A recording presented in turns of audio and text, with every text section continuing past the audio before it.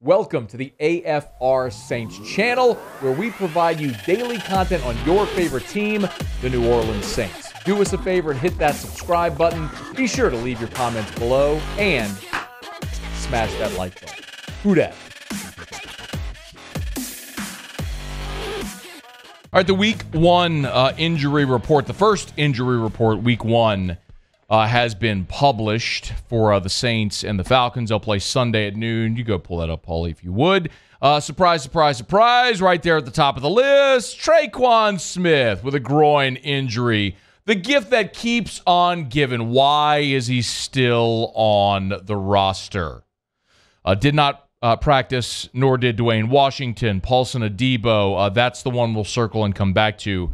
Landon Young did not practice. Tanner Owen, who is the undrafted rookie free agent that they signed to the active roster after the first round of cuts, also did not practice, but that is non-injury related as it was designated.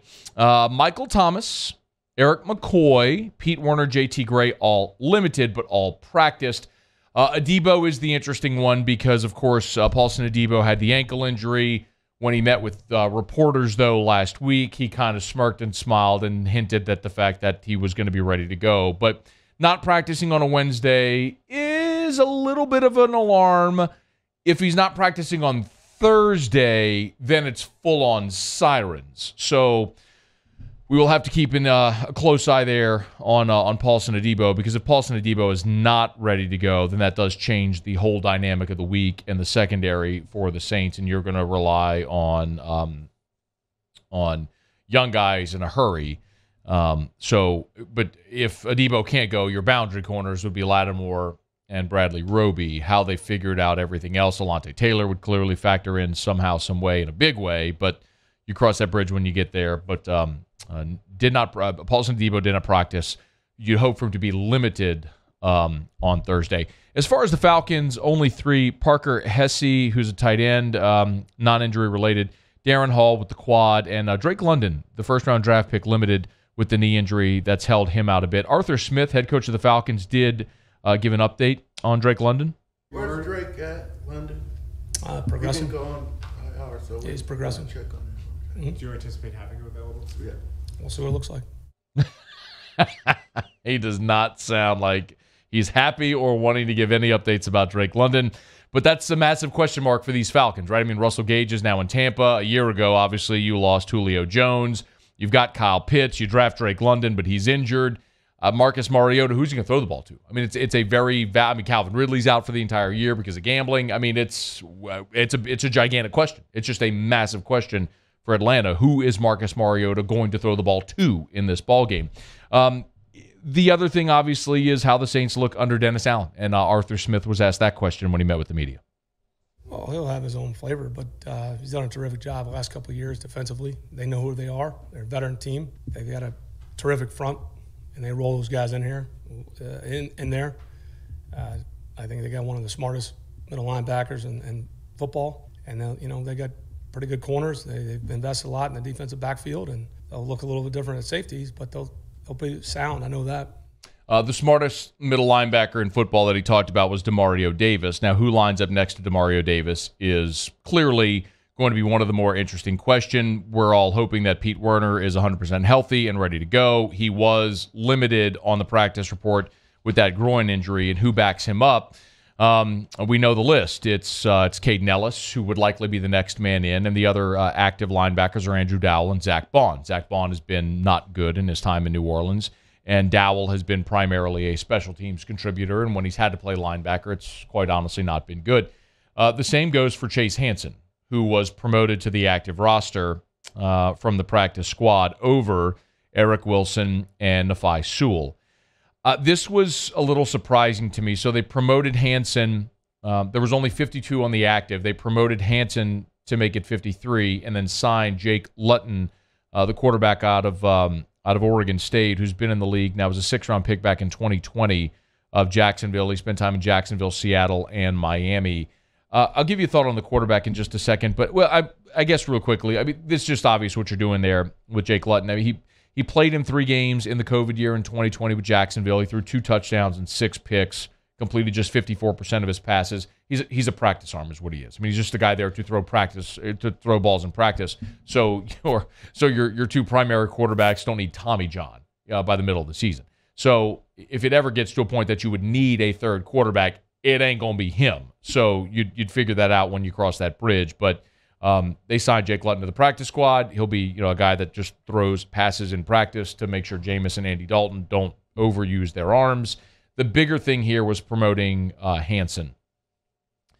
And I think, in my opinion, again, the coaches, you trust their evaluation. But for me, it's more, I've seen Chase Hansen try to play linebacker in an actual NFL game, and it wasn't very good. In a Sunday game, not talking about preseason.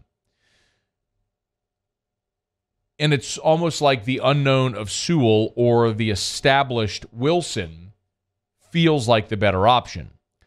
Remember, Sewell's a rookie who got first-team reps in that third preseason game and the week leading up to it. They were running him out there with the first team because I think they wanted to see how it looked with him lining up next to Demario Davis. And obviously didn't make the 53, but they signed him to the practice squad.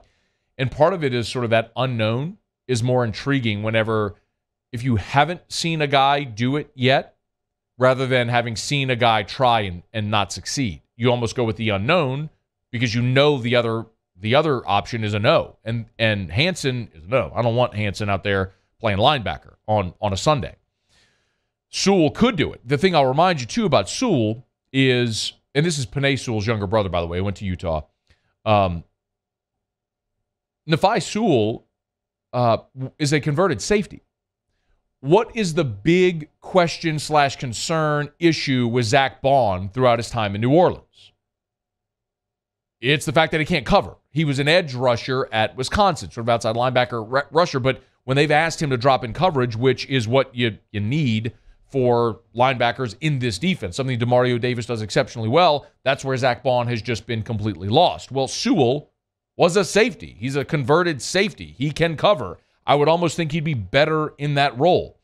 So I would almost rather just see you run Nephi Sewell out there to see if it would work as opposed to running something out there that it can't work. And then Eric Wilson is the other one. And Eric Wilson is intriguing because that's a guy that we've also seen do it. We've seen Eric Wilson do it on football Sundays. He's a former, he's in his 6th year. He's played 5 years in the league. He's played in 78 games. He started 27 times. In 2020, the COVID year in Minnesota, he started 15 games, had 122 tackles, and 8 TFLs, 3 sacks. Like, he was a very productive inside backer that year in Minnesota in 2020. So, by the way, if you're looking for, okay, who replaces Quan Alexander, because that's what we're talking about. You know that Demario Davis is solidified, and you're trying to replace Quan. Now, Pete Werner's the guy, but if Pete Werner's injured, who's the backup there? Well, Quan has had one 100-tackle season in his career. That was back in 2016. Eric Wilson did it 2 years ago in 2020. Had 122 tackles.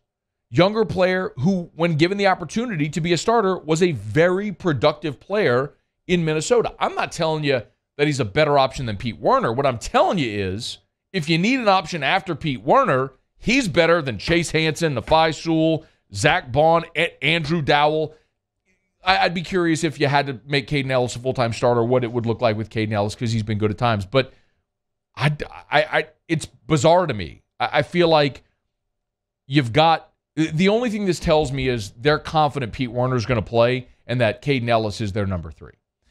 But if you get to a point where you need a linebacker to play on the field, not a special teams option, because Hansen, we've seen, has been a good special teams player. But if you need another linebacker to go give you meaningful reps and snaps, the 2 guys that you passed on, I think, are better options than the guy you promoted. So, and certainly better than Zach Bond, who his time in New Orleans has just been a categorical failure. For a 3rd-round pick and what the expectations are, the fact that he just hasn't emerged is really, really troubling. Maybe this year 3 will be when he sort of hits his stride. I'm skeptical, to say the very least. But let's keep an eye on those other guys if it comes down to it. But the Saints have promoted Chase Hansen from the practice squad to the active roster, and they've signed quarterback Jake Luton. there as to the practice squad as sort of the practice arm, as it were. Hey, thanks so much for watching. Please leave your comments. I love to interact, and be sure to hit the red subscribe button below.